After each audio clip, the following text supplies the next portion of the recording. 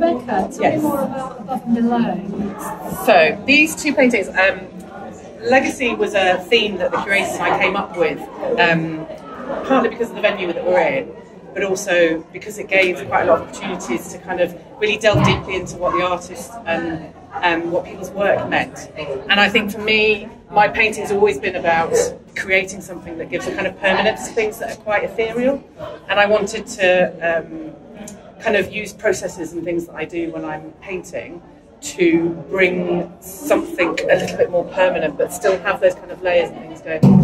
I predominantly paint landscapes, but I love the kind of obsession that with a horizon line. As soon as you kind of put a horizon line on something, people perceive landscape. And I then spend quite a lot of time kind of pulling back from that almost and kind of playing with that and abstracting it. So all my paintings are kind of start with the theme of landscape, but actually go down a degree of moving away from it being a landscape and more towards something that's quite abstract and quite emotional and ethereal and has got a kind of element of that. And why did you use asymmetrical canvases?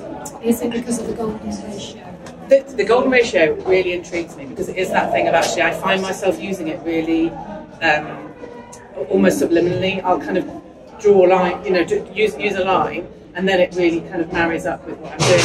These were actually painted, if you can imagine, these are actually split canvases because I really like that idea again of kind of abstracting the landscape, taking a canvas that was actually the bottom half and then splitting it. So almost kind of almost using geometry with what I was doing with very fluid lines to kind of pull that up onto the top and create something new with it. So it's probably the furthest away from a kind of landscape that you can get with my work. And then with this one, I actually completely subverted it and thought, you know what, if I turn it sideways, it becomes something else again. It's kind of moving away from the landscape even further. And I think ultimately what my painting is about is the process of paint and what paint does when you kind of put it onto a canvas and or onto paper. I use quite a lot of ink as well. And it's really, it's literally watching paint dry. I'll kind of put paint on and seeing what it does and how it works and how it kind of abstracts itself is something that really intrigues me.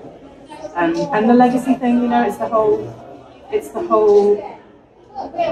process of painting is something that we all do, not necessarily to leave something behind, but we are putting something of ourselves out there, aren't we? We're putting something of ourselves onto something that's got a permanence, I suppose.